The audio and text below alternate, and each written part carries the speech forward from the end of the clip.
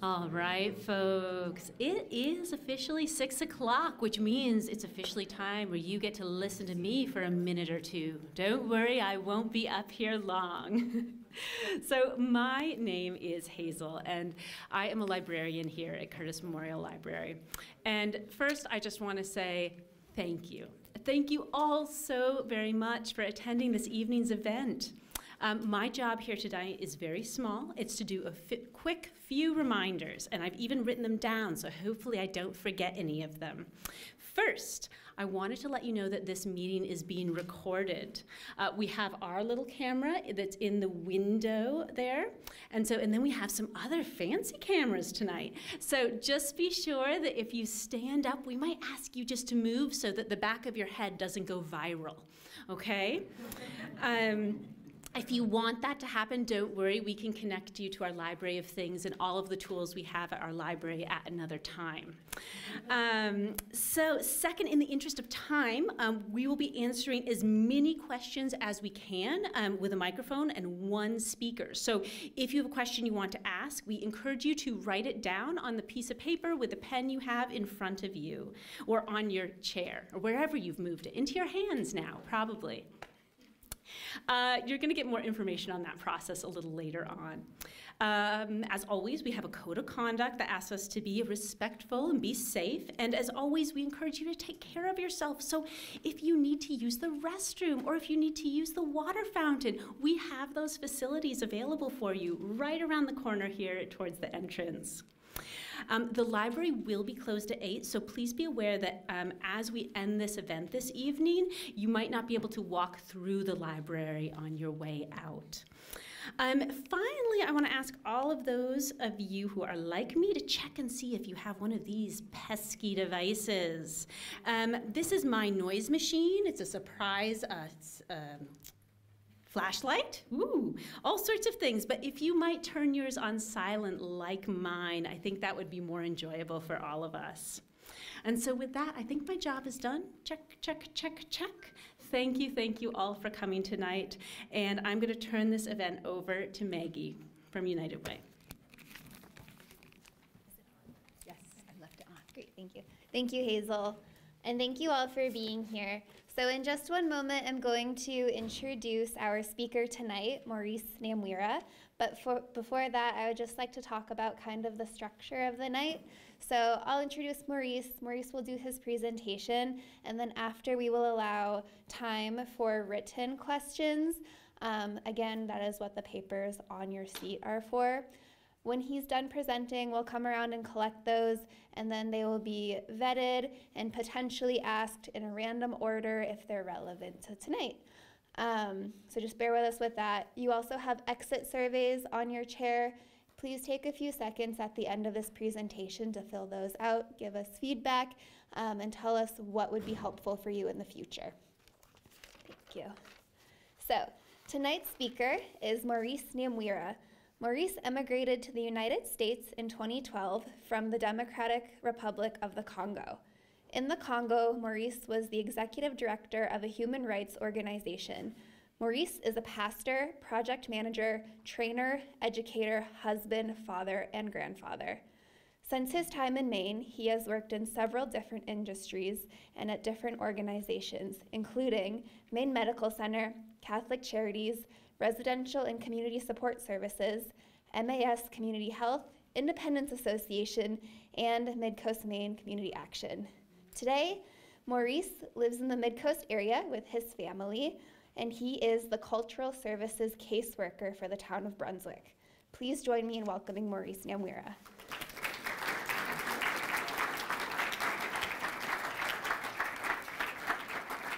So do you have yours on?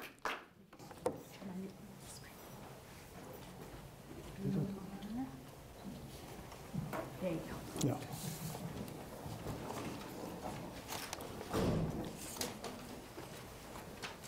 It's a privilege to have you tonight here. I want to share my story, but mostly have a time to share knowledge. Nobody will know that coffee can keep someone awake until when they got chew it and was awake all the day, all the night. And then they discovered that this can be useful for us.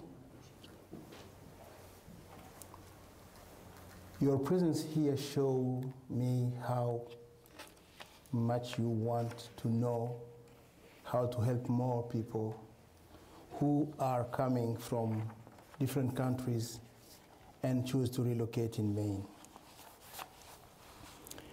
We are all human beings, and when a human being is before any kind of threat, the first reflex is either to run or to stay and confront.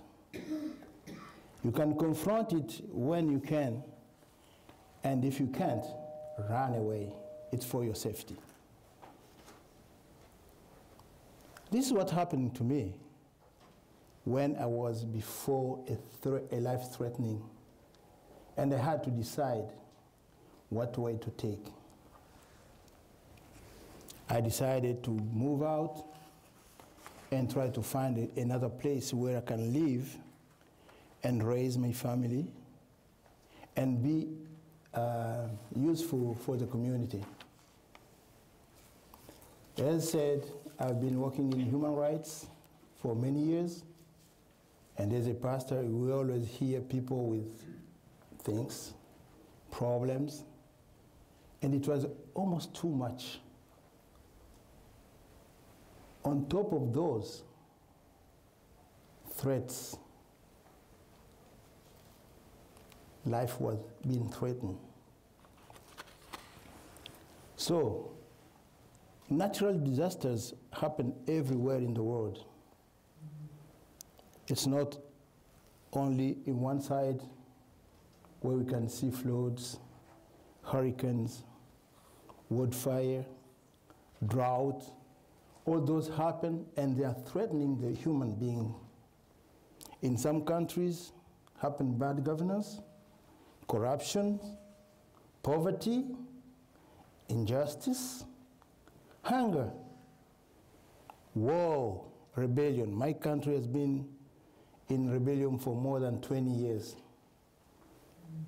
Over 10 million have been killed from direct and proxy war. People face some inequality, discrimination, gangs activities, terrorism, you know, and some pandemic diseases that all push a person out of his regular place to live. And whenever you find that it's impossible to survive, you need to use your brain, think deeper, and find a way, another place to go, and see if you can be safe and spend the time God gave you to be on this world. It was already said that I'm Maurice Namwira. I come from Congo. Most people don't know Congo.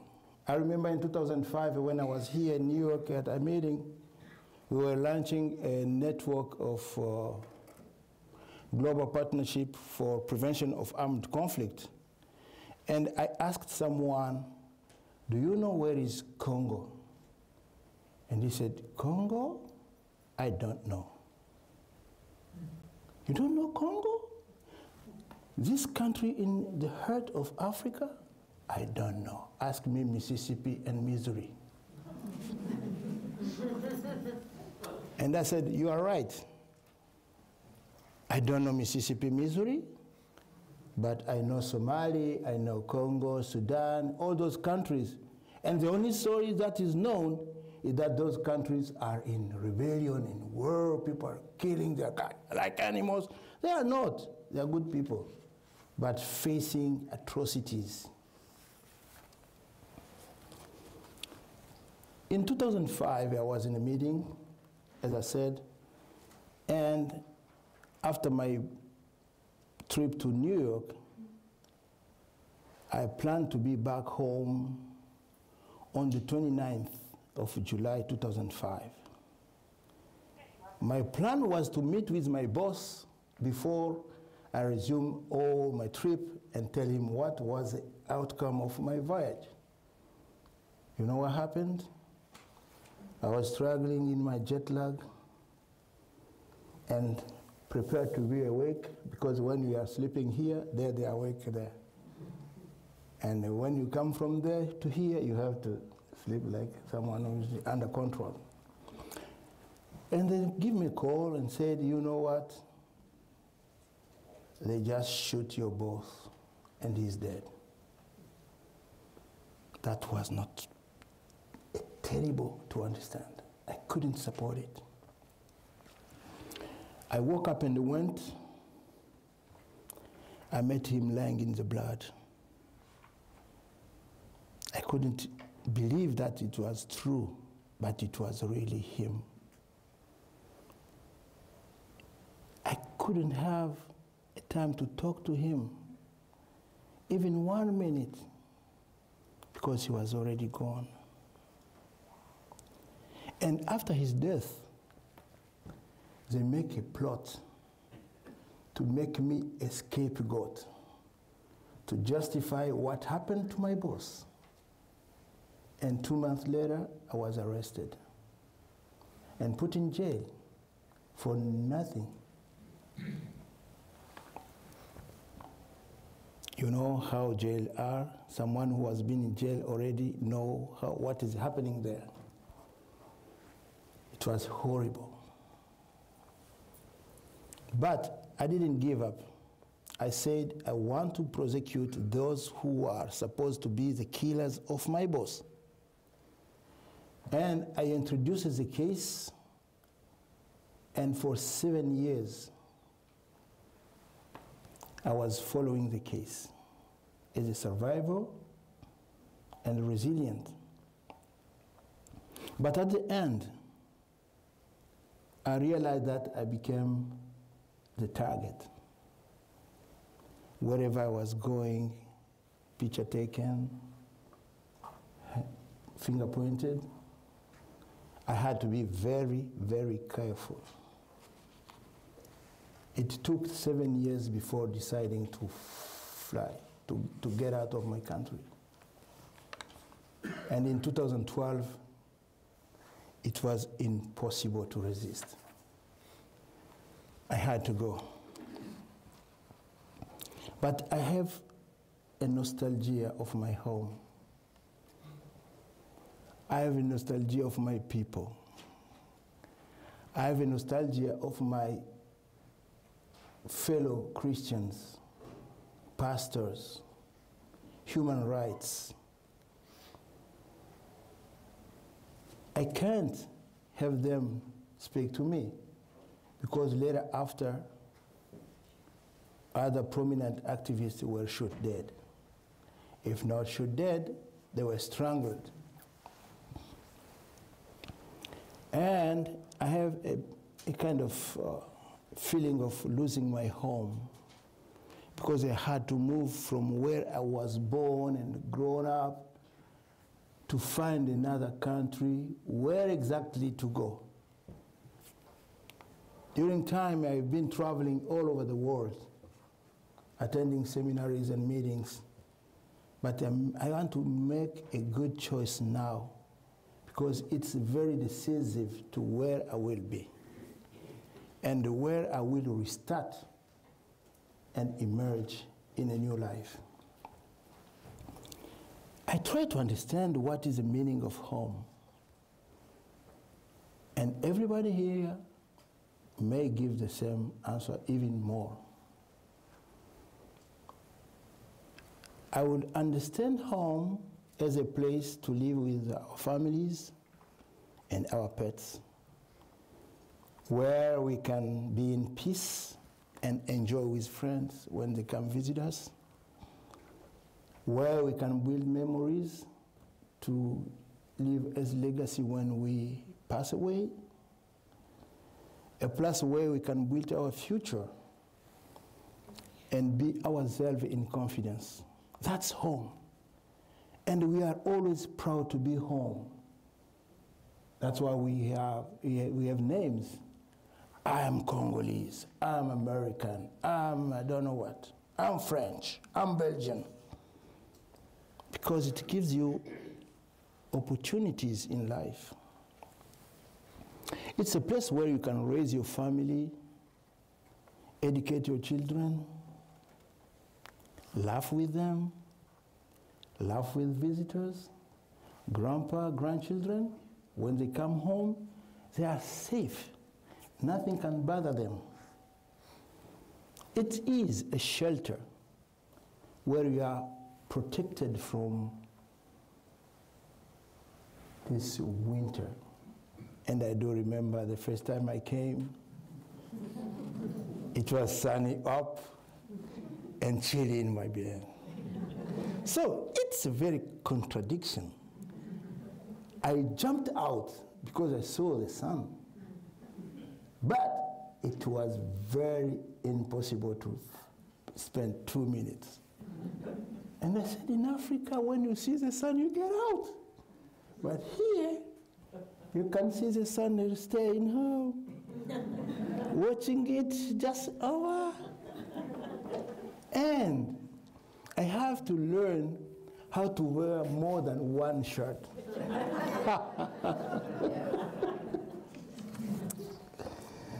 Outside is cold, inside is burning.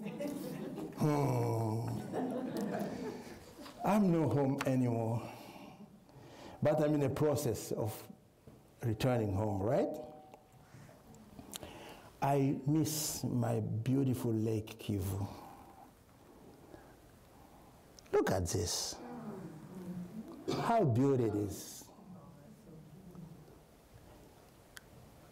I used to be on the lake and visit all those little islands. And we have fishes over, all type of fishes, big, small, anchovies, and they taste good because no pesticide, no GMO, nothing. All is natural. But I miss my Kivu. And I have to make and adjust to my new Kivu, which is now Maine. But taking this kind of decision, you have to pay a price. And the price to pay is to go through a tough process of asylum seeking and endure all the humiliation that come with it. You need to adapt and reunite your family with you when possible. In my case, I had to wait 6 years before being granted asylum. So, all together with the reunification of all my family, it took 6 years. But that was not enough because the process is still long. After that, you need to go through what they call the permanent residency and have all the papers and qualify for a good job.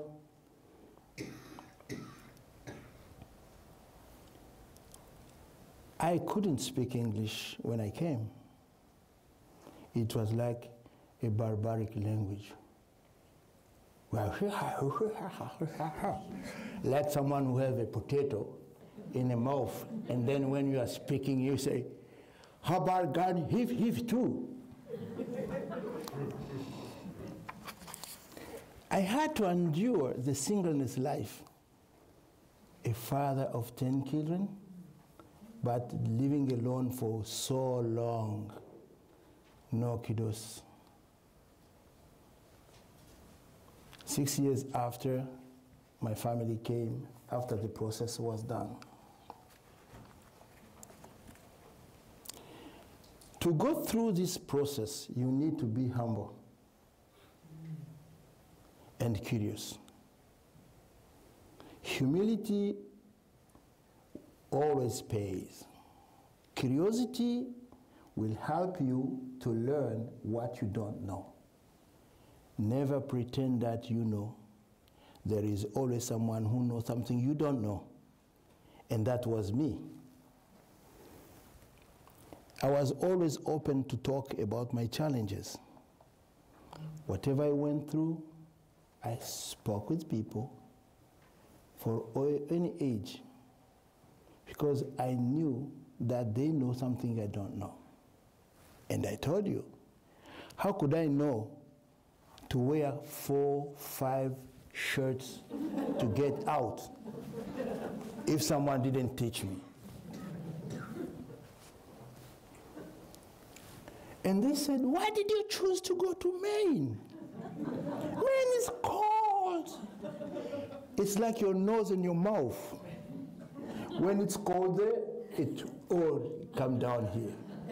And they said, we have Canada on top, and then come Minneapolis, and then Maine.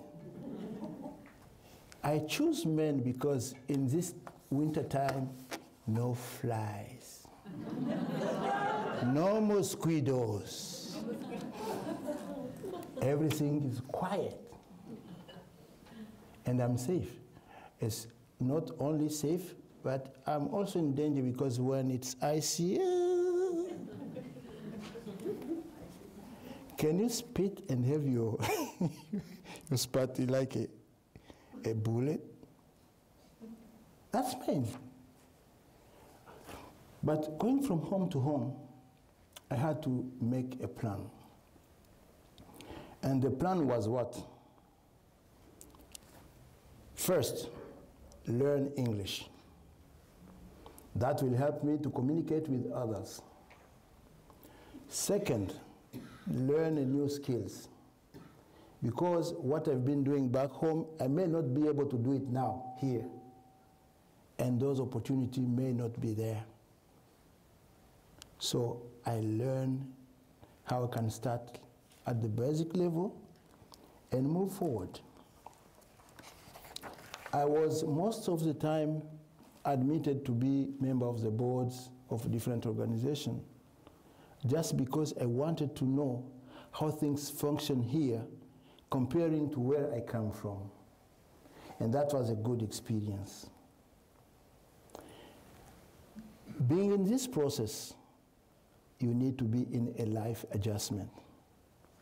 And by life adjustment, what I mean is to add more skills on what we have already. If I am a doctor in Congo, if I was a doctor in Congo and come here, I know my colleague doctors, they can't even touch a patient. They have to go and do a new test and a new exam and learn again because they are supposed to not know how things works. On my side, I decided to learn something and how I can be involved in the community. I choose some domain that I know are mostly frequented by people. I started by taking my first training of PSS, which is Personal Support Specialist, helping people with disability and whatever. Then after I took other trainings, like DSP to help people with mental disabilities or with mental challenging, how to assist when you are in a residential house to medicate them when nurses are not coming. They train us to do so. But because we are people in the community, we had to learn also how to be in the middle of the village, and especially in healthcare. I learned how to cook. Back home, men are not cookers, except if they are working in a hotel or in a restaurant. But here, I was myself, man and woman, doing everything myself and cooking what we call bugali. It's tough, huh? If someone has tasted bugali here, who has tasted the bugali? The one we cut like this. Fufu, food. Those who come from Africa know that. So, you know, when we are in a new country, we need to know the culture, we need to know how to communicate with people. And I said, I know some of spoken languages in my country, and now I have a little English. If I'm in the middle, I can help doctors, teachers, and us social workers to bring services to these people who are not speaking English yet. And then I went to learn how to communicate in English. I started being a medical interpreter at Maine Medical, social interpreter and school interpreter with Catholic charities, and cross-cultural interpreting, let people understand the culture. Something is the same, but is differently understood. I learned how to be ready to work when I get my work permit, which took like a year. And, you know, everything run with money, right? So if you don't know how to manage money, you can bankrupt quickly. I learned how to manage money and how to save to build wealth. But everybody has one word on the lips. Do you have a good credit? And I said, I didn't take any credit of anybody. No, you don't know. I don't say, well, that's no credit. I didn't take any credit. Because credit in French means I go and borrow your money and I will pay you back. So you ask me to build a credit? I'm not taking money of anybody. No, building credit here is like people trust you. Ah! Oh my goodness. Language sometimes is complicated. And I said, if that's the case, I want to know how to build good credit. They taught me to always pay your bills on time. And if I pay my bills on time, what happened after that? After that, you have a number starting by 321, up to 680 something, 635, oh, 835. And that number will do what? If you have the number and a good number, when you go to the bank and you apply for a loan, you get a good rate. Ah, good to know. And every time when I get a bill, I run to pay it quickly because I'm building a credit. And usually I asked questions. I don't ask the why question here, and I didn't put my why question over there because why questions are always embarrassing. I just choose the how question because it brought me to learn something. Why question embarrassed everybody? And I said, forgive me, no why, no how, why question. I have only how questions. And they said, oh, you good boy, come over. How to stay warm and survive during the cold weather? Wear 4 or 5 shirts, big boots, 2 pants, and walk like this. Oh. How to communicate in English and be understood? Speak slowly. Don't hurry up. Make sure what you say is understood. Okay. Never stop reading books and watching TV, because there you get new vocabularies. And I said, okay. But when I go to school at adult education, they taught us English, which is mostly grammar. But on the street, they're speaking a different English. It drives me crazy. And one day in classroom, I said, teacher, how are you teaching us English that is not spoken on the street? And she said, that is, what's it called? That is slang.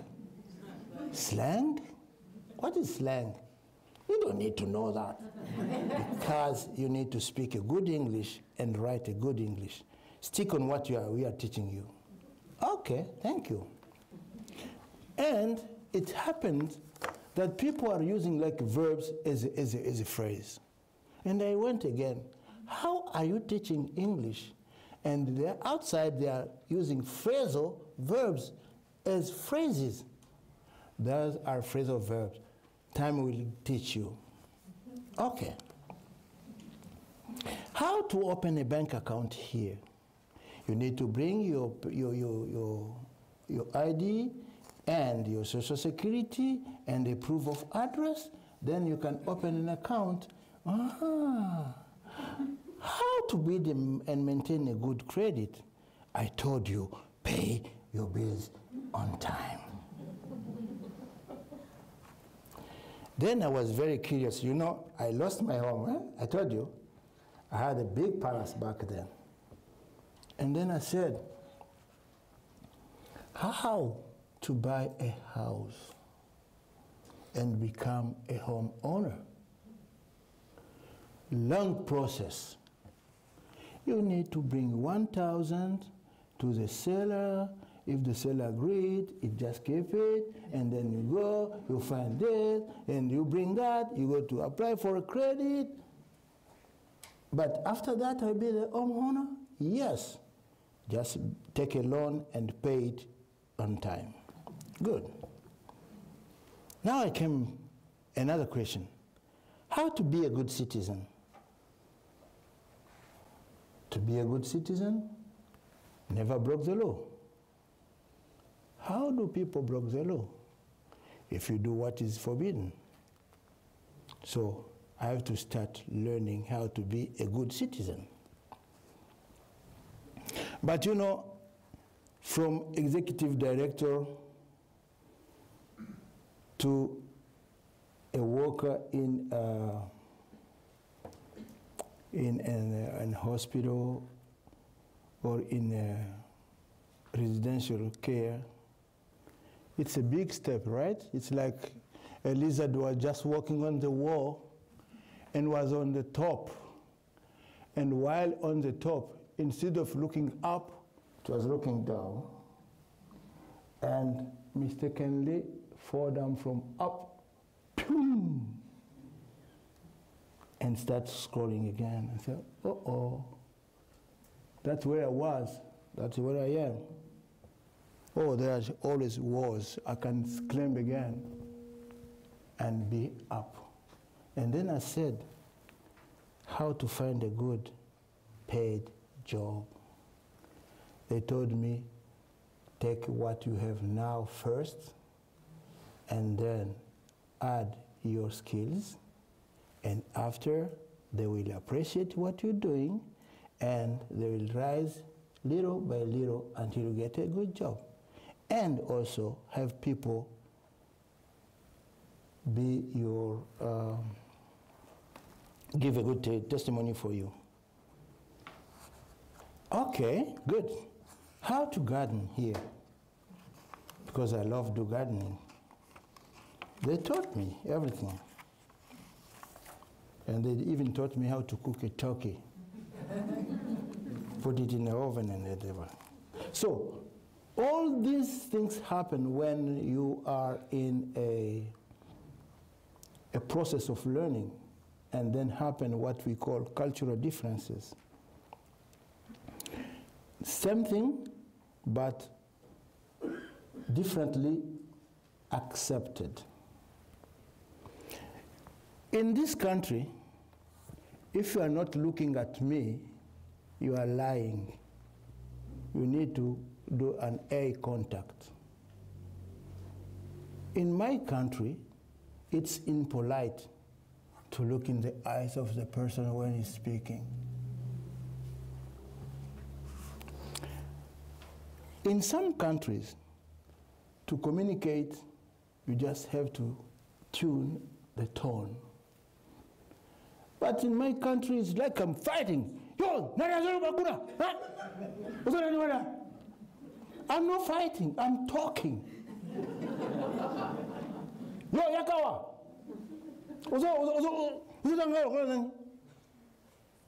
I'm just talking, I'm not fighting. And whoever will see that, he say, look at these people. He's angry, I'm not. Posture. In this country, if you close your hand like my father did, you are in defensive mode. But if I want to be attentionate and follow what you're saying, this is how I do. You see the difference? Since we started, look at him. He has his arm crossed. This is how he was educated. But here, everybody is like, hey. No.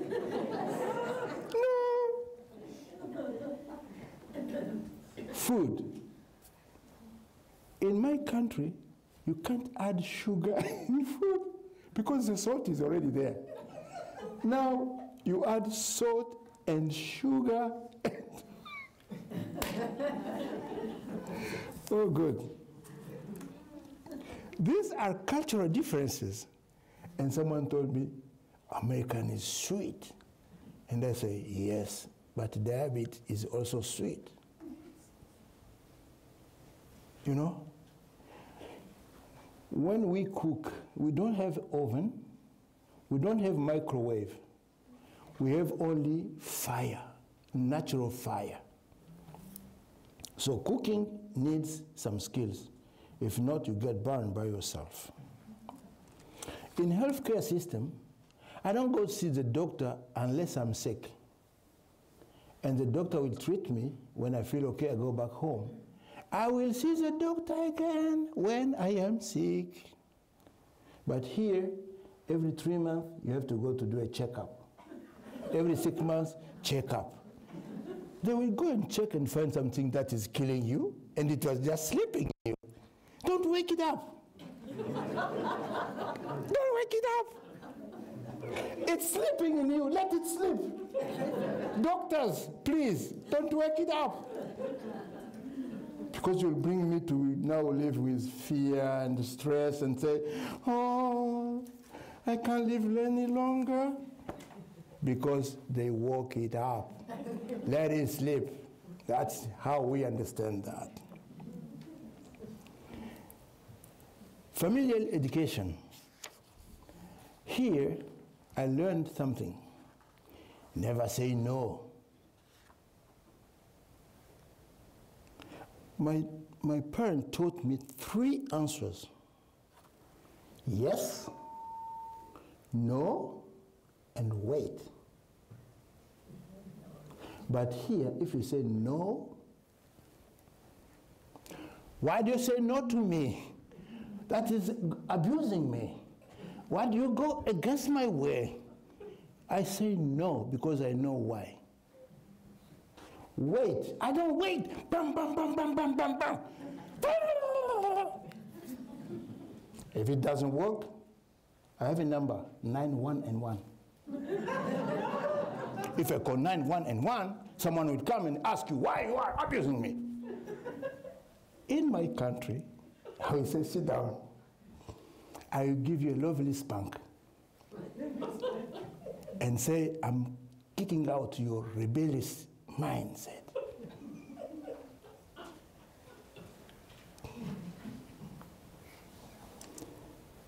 You need to be around the table and people come and ask stories.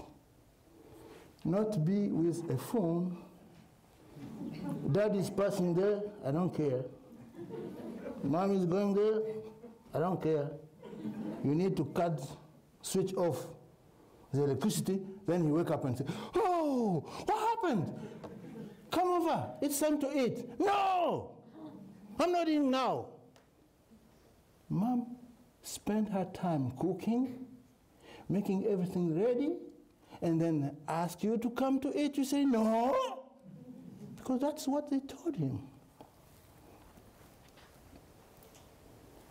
You don't know, a child in my country is like a plant. I have to watch my plant growing until I know it's strong enough to resist hurricane and all the different challenges. Then I can say, you're free to go. But here, watching too much is said to be abusive. So I don't want to lose you. I want you to grow. I want you to succeed. I want you to make good life. And I want to be proud of you anytime and wherever I will be. Discipline, I spoke already. Friendship. We are friends, and already everything is done. Then I switch to marriage. In my country, marriage means you have a time to prepare, to talk, and not come together. Culturally, when you are already together, you are already married. But here, I met a friend, I went to visit him. It was a cultural shock. The lady was doing everything good, and I asked him, can I talk to your wife? I don't have a wife here. I have a girlfriend. How long have you been with her? 25 years.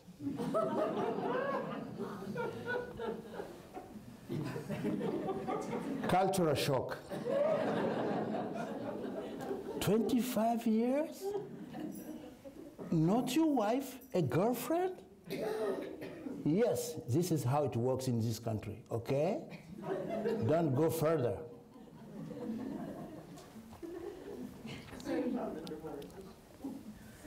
And what is marriage?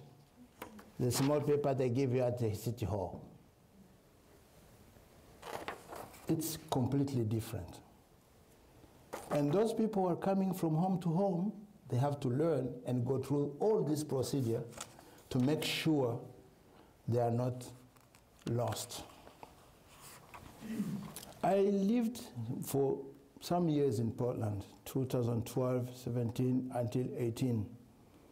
And then I decided to move in the Mid-Cosco area, which is Bath, Maine, Brunswick, Topsom. Some people in Portland told me, why are you moving so far? And I say, I can drive 35 minutes and come to visit you, but I want a place where I'm feeling safe. I feel loved. I feel surrounded by people who are ready to help me to succeed. And those people came the first day. I always remember some names, but I don't have all. Forgive me for those who are not written in this one. I remember Dr. Fred Hartman. He came and helped us to relocate, as well as Jean Perkins. Jean took two of my children. Dr. Fred paid a camp. You call it camp van? Campground. Okay, campground. It was their first experience living in a little tent in a camp. We didn't know that was a high price he paid, because we are always usually living in houses and walls everywhere. It was funny, but not really for someone who just come from Africa. And those people were truly dedicated to help us to succeed. Jim as Fred and his wife, Jim Perkins, Betty, Alan, Dr. Deb, Michael, and others. All those people were spending time, means, and help my children and myself to learn some skills and to learn how to adjust. These people and all others who are here and who are volunteers, I salute you. And I pay you respect. Because what you're doing is changing the life of many people. At that time, I was someone to ask for help, but now I can also help someone. Why? Because people like you did it.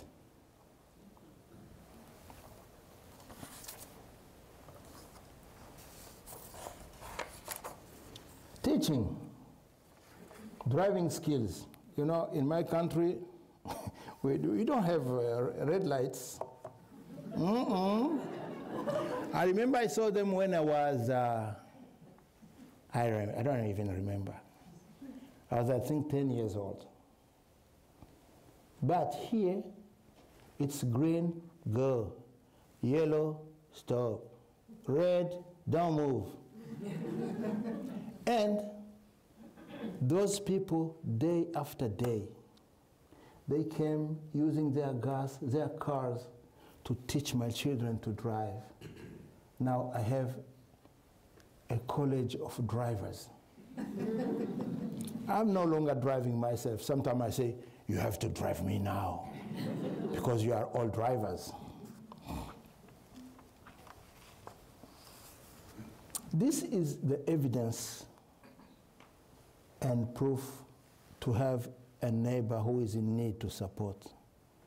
I can imagine how much you spend time to think about these people, to think about those who are coming, and you always try to find a way to have them succeed. This is what is lying in your heart, in your mind. That's why you spend time. And some even take their cars and drive people from Brunswick to Portland, Brunswick to Lewiston, Brunswick to Topsom. I want to go to Moroveco. I'm here, ready to go. What kind of humility you have shown us to be successful. Now our life. We are living in a new home. We are now serving the community. I am the cultural service worker of the town of Brunswick. People come there and I help the best I can. My director is there. Hello, director. We help people. If you didn't help me, I wouldn't be able to help them today. We are now taxpayers. We are participating in every budget of the town. We are in board of director of different organizations and launching some new projects and initiatives to benefit the community. I know that some people may have difficulty to clean their housing, but we have something done and ready to go. Because what? Because you helped me and you help those who are in need now. This was not possible without your open heart to welcome a new manner. Please, don't stop doing good. Jesus said, I was hungry, and you gave me something to eat. I was thirsty, and you gave me something to drink. I was a stranger, and you invited me in your house. I needed clothes, and you clothed me. I was sick, and you looked after me. I was in prison in Dallas when you crossed the border, and you came to visit me and give me a place to sleep. African quote Ubuntu says, because you are, I am. And that is why we are here, all of us. Thank you for your sacrifice. Thank you for your support that you are giving to new manners as you did to me. Tomorrow, they will never forget it when they become productive. After I lost my home, I'm proud to be among you in my new home again. Thank you.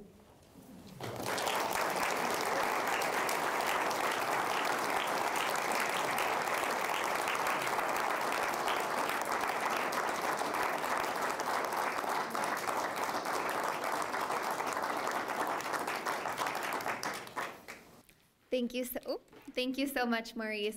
So we have a few minutes to do questions and answers. So you all have paper on your chair, around your chair, under your chair. So if you want to just take a few seconds to write any questions you may have, and then just put your hand in the air, and one of us will come grab that from you, and we can start that.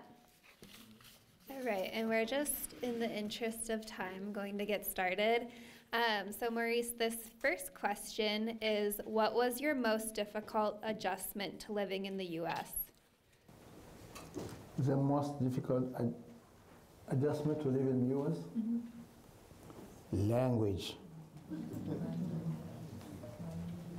Cold weather. Too.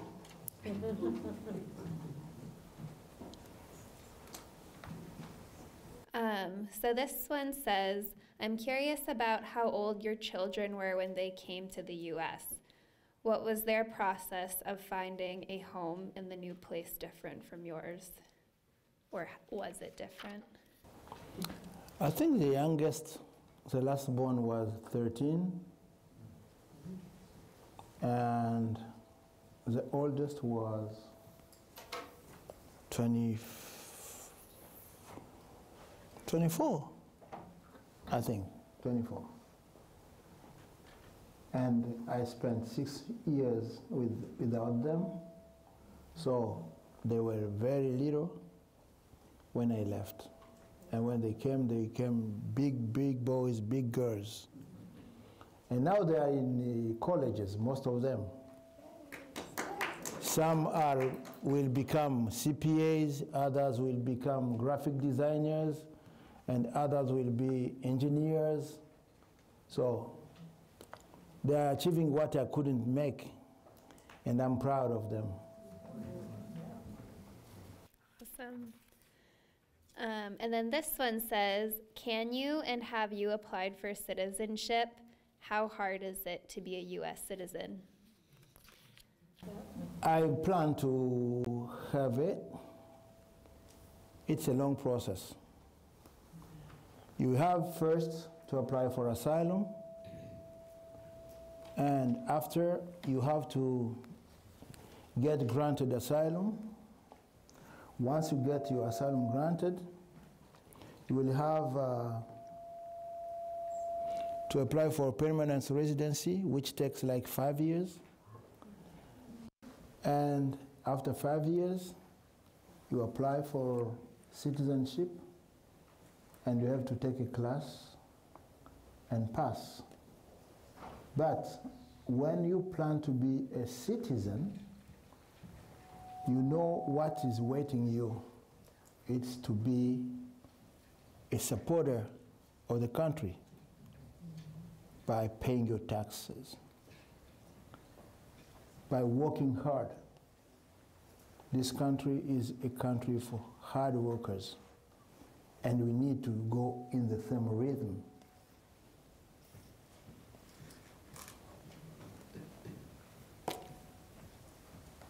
So this next one says, can you share a phrase from your home so the group can make people from the Congo feel welcome? So can you share a phrase from your home, so in French or Lingala, so the group can make the people from the Congo feel welcome? Oh, okay. I think it's a feedback from the speaker. Oh, I'm full of speakers. Okay. In my native language, welcome is Oyegerer, welcome. In Lingala, we say Boye Bolamu. Boye Bolamu. Bienvenue in French, and Karibu in Swahili. Welcome in English. So when someone knocks at your door, don't let him outside, it's cold. Open the door first, and then ask him what.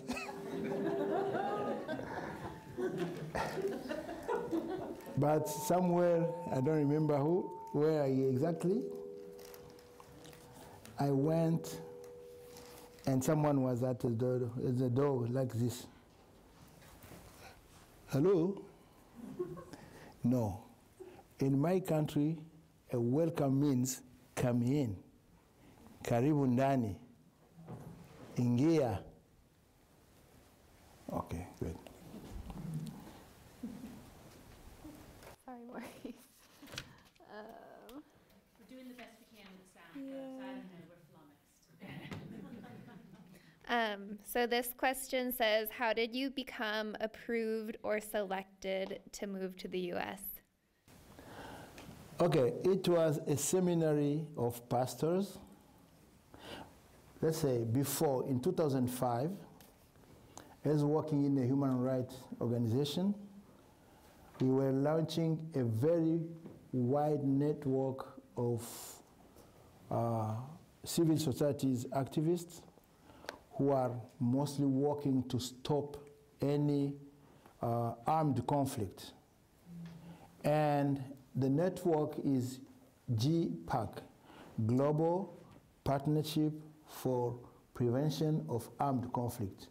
So we, as actors of the civil society, we had access to the people at the grassroots level. We have also access to the deciders, which are the authorities.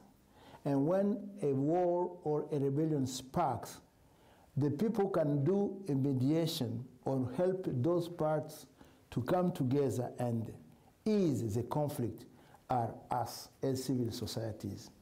So we were trained as mediators, and by that, when we came for the first time, that was the reason.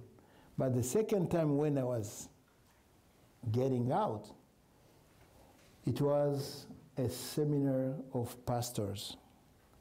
And I got invited here, and after the seminar, I told my colleague pastors that I can't go back because of this and this and this reason.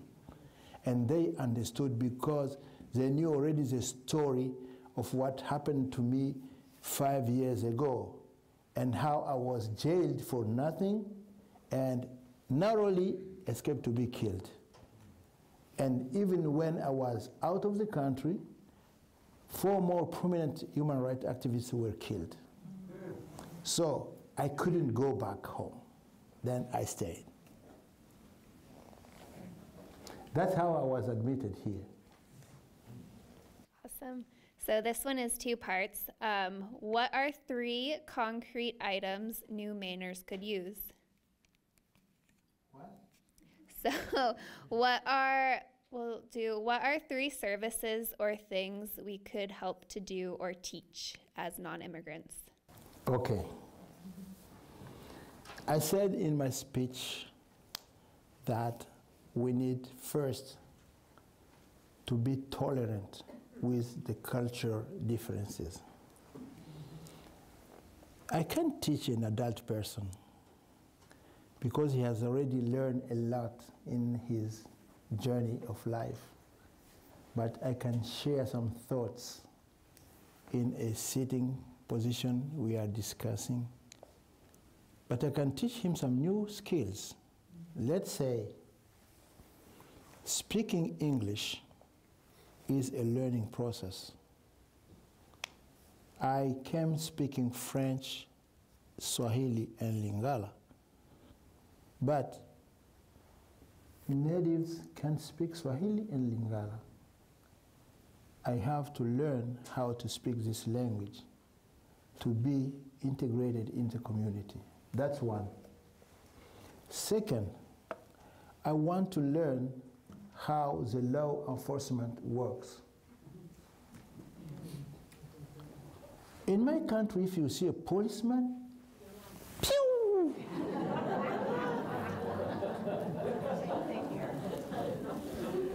But here, hello?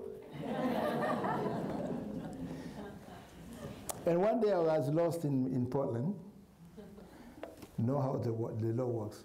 And I was lost, and someone told me, if you are lost, stop the police. I said, what? Stop the police?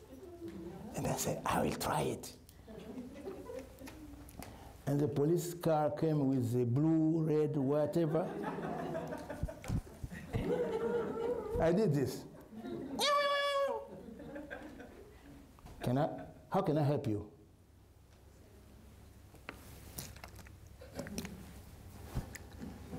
Because English was not there. I had to use my gestures. Help, go home, period. Now, he gave me a paper and a pen. I just wrote my address. And he said, oh, okay, go this way, turn around there, and your house is just around the corner. But it was in my country. That's 2. Third, regular checkup.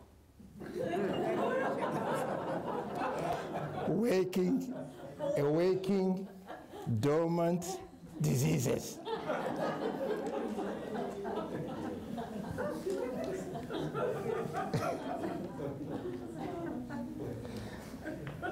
Yeah, that's all. 3. You need more? Thank you, Maurice. So we have a few questions related to like the process of being able to work. Can you explain what that's like? Like, how do you get your work permit? How long does it take? This is a process. And for whoever is helping an asylum seeker, this is a process. There are 2 types of immigrants or asylum seekers. Those who came regularly with normal documents, visa and whatever, and those who cross the border. Let's say we are on the side of those who cross the border. Their case is sent straight to the judge, and they have to face the judge and give their reason of why they crossed the border illegally. The judge has to discuss and give his decision. But those who came like I came, you need to go to apply for asylum and not be withheld.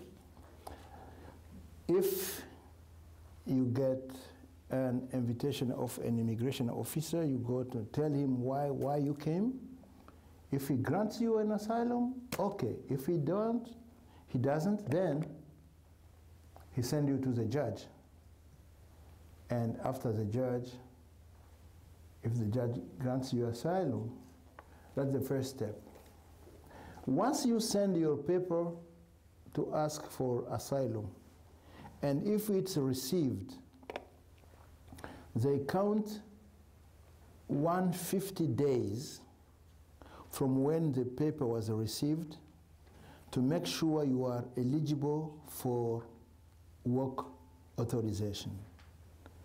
But in this case, actually, there is a clock at the judge governance. If you escape one meeting or you come without a lawyer, the judge stops the clock and say, you will have to call again before I open it. Yes. So you need to follow what is required to qualify to get the work permit. So 150 days gone, you get your work authorization and a small paper like this, they call it Social Security number. That small paper and the work authorization opens you the chance to become a money maker. But before you get those papers, you have to rely to the general assistance and DHHS. And at the general assistance, we need to ask the person to go through all the requirements to qualify to get this, the assistance they need. If you don't qualify, we will repeat and repeat until we know that you have done all what we asked you to do. I couldn't know that if I was not working in a community now. Then, when you have your work permit, you may now go to apply for work. Can you go to work without speaking the language that is spoken in the business, in the company? No. That's why we said the first things to do is to learn the language, to get the skills. And then it will awake all what you know before, and you can put your skills to the benefit of the business that you are working for. So language, wait 150 days after applying for asylum, get your work permit, go start working, make money, pay your taxes, you're good. Simple. Simple. And you built a good credit. Thank you, Maurice. So this one talks about how the federal government has refused to speed up the waiting period before work permits could be issued. Otherwise, is the process of receiving the work permits working smoothly? It's for the federal government to know what they are doing. They have their plan and they are following it the way it should. But we can just advocate and say, instead of keeping these people become human feedings, let them go work, make money, and pay their taxes. We need to have them, the burden, take away. It's a big burden. I know you are carrying a heavy burden. I look some people I meet always, they are here and there with lawyers, with social securities, with DHHS, taking these people to different offices just because they are not qualified yet to work. So we the people, right? We the people, we can ask the federal government to speed up the process of issuing the work permit. So these people are not fed, but they are productive. Maurice, I want to clarify this. Please. So, so the main delegation has really worked very hard to work with the federal government to expedite the to do two things. One is to expedite the work permit authorization wait time from 150 days to maybe a month. Because it's a federal legislation, they've been unsuccessful.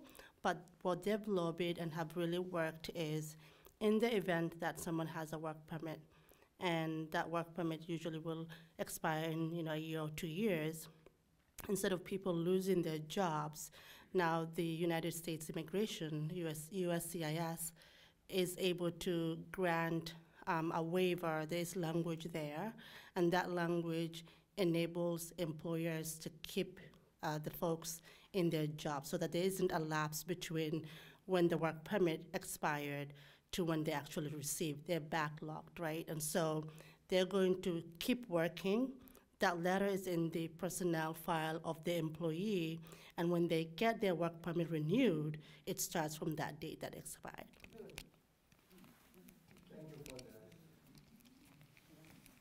Thank you. And this is Fatuma Hussein. For those who haven't met her, she is an amazing partner and the executive director of the Immigrant Resource Center of Maine.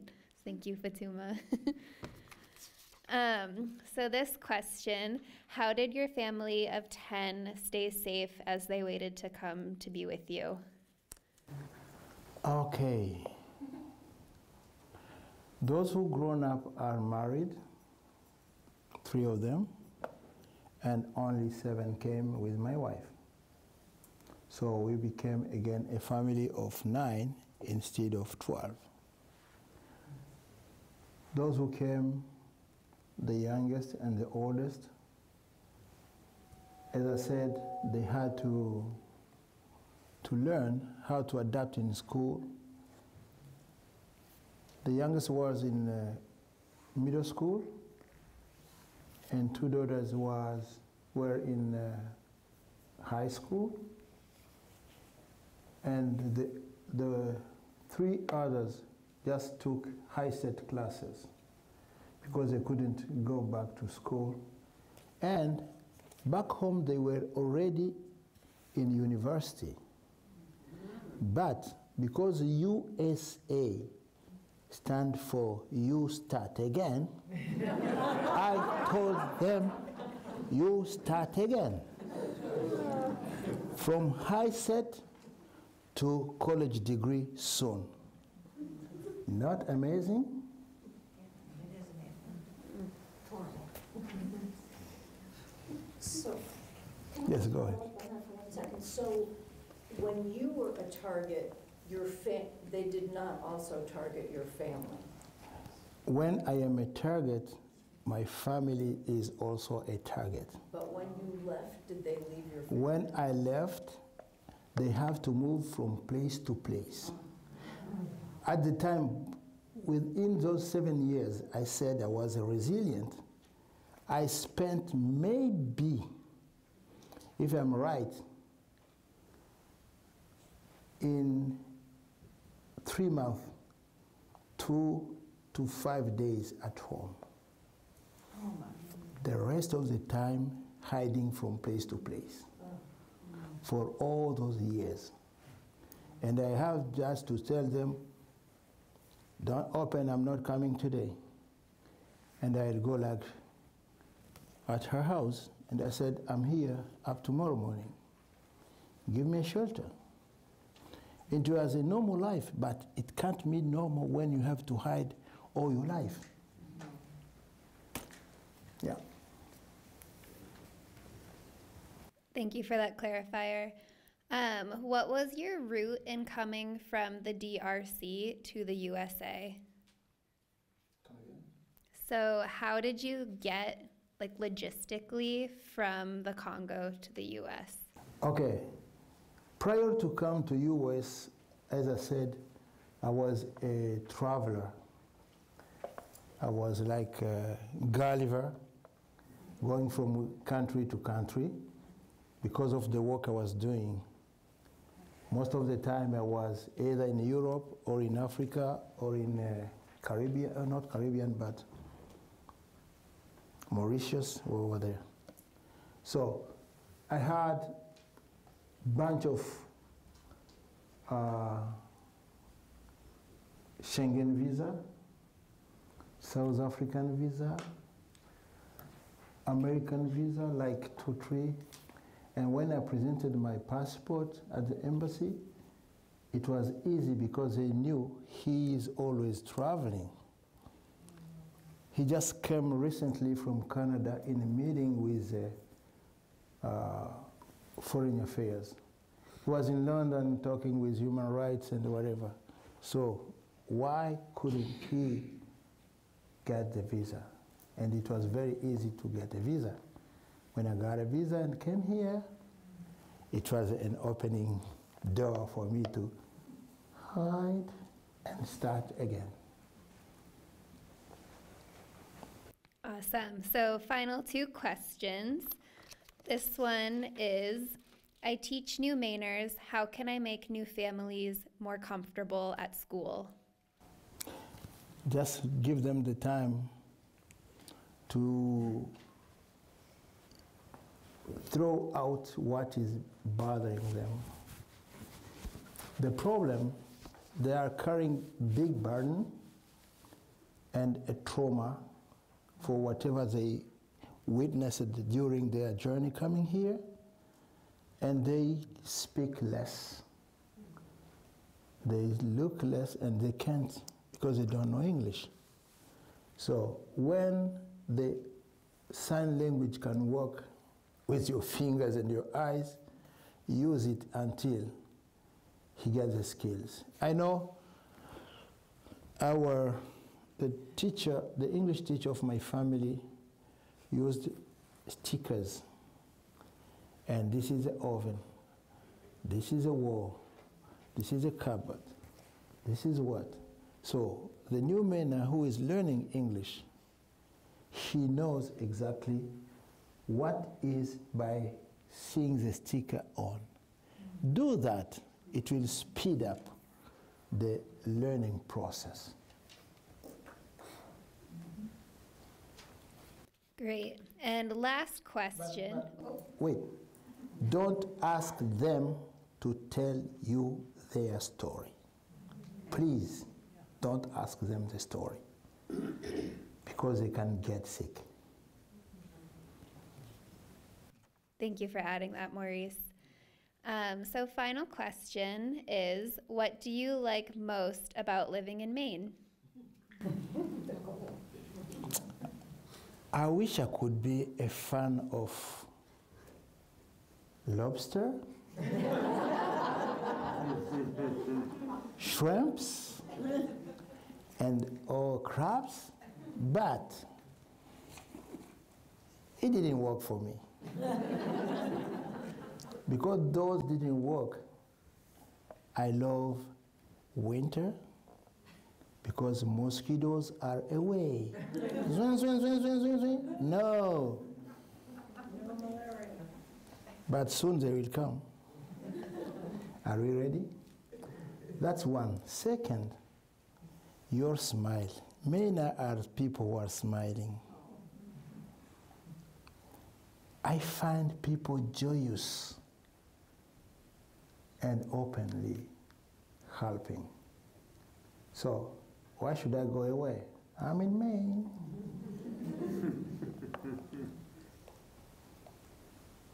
Awesome. Thank you, Maurice. And that is the end of questions. That's all.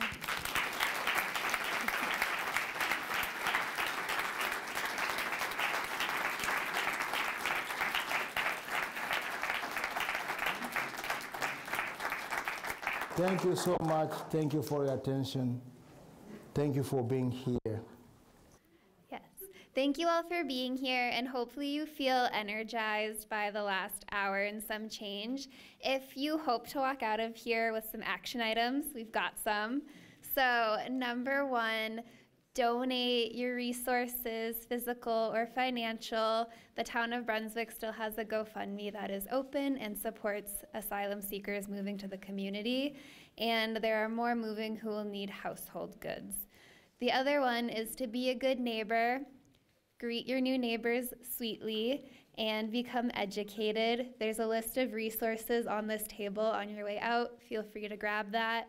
And our third is volunteer in the community, get involved. We have so many amazing organizations doing amazing work, and there's a website link on that handout that you can log on to as well. Thank you all.